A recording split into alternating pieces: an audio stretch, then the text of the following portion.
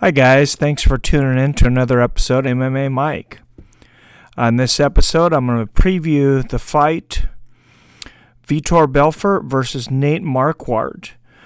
It's going to be the third fight on the main card of the Saturday, June 3rd fight in Rio de Janeiro, UFC 212. This fight obviously is all about Vitor's retirement and going out with a win, going out with a bang. It's supposed to kind of be like his retirement party. Nate Marquardt is supposed to be kind of an easier opponent to let Vitor go out on a win.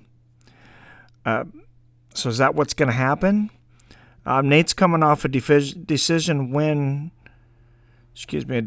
loss to Sam Alvey. The fight before that, he knocked out Tamdan McCrory, second round, so he's still got some gas left in the tank. He also scored a second-round knockout over CB Dalloway about a year and a half ago. So Nate's not dead in the water by any means. Obviously, Vitor's had a legendary career. I mean, dude's beat the best of the best. But since TRT's been banned, you look at his body now and look at his body 2 years ago, and it doesn't even look like the same person. I mean, he looks flabby compared to what he was before. His pecs are falling down like those guys that did too many steroids and then got off him. I mean, his muscle definition looks horrible for an athlete. I mean, he doesn't even look like an athlete. He doesn't look anything like the shredded monster a couple years ago.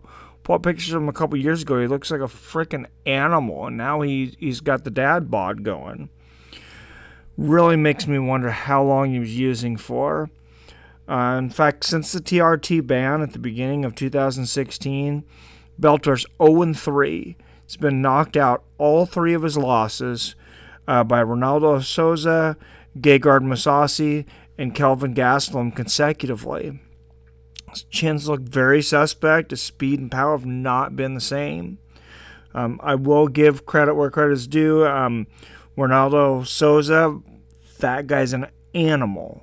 Gegard Mousasi, also a very top contender. Kelvin Gastelum's been coming into his own lately. So, I mean, he had a pretty tough streak there. I don't think anybody really expected him to get knocked out by Kelvin Gastelum, though. And that's, I think, what's led to the retirement talk. Is he going to have enough left to take out Nate Marquardt?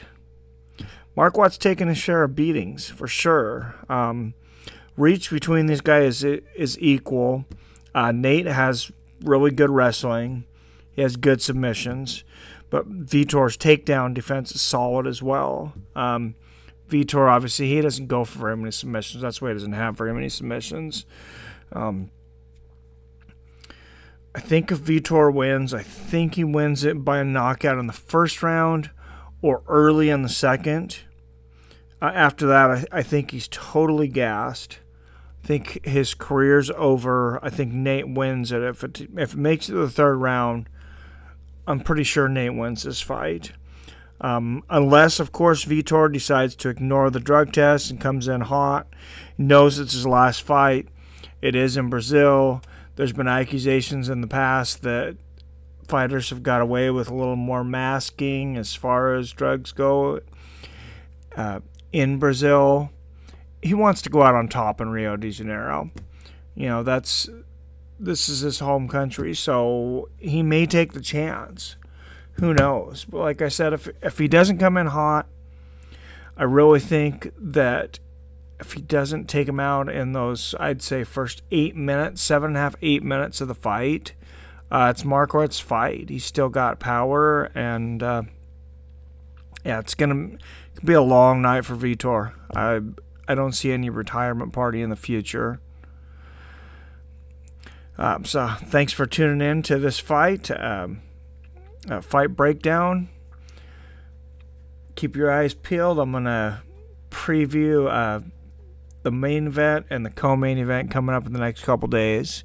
You guys have comments, please put your comments down below. Get in some banter with me. I'd appreciate that. If you like my videos, please hit that like button. If you want to see more of it, hit that subscribe button. Thanks for tuning in to another episode of MMA Mike. Hope you guys have a great day, and really appreciate you guys.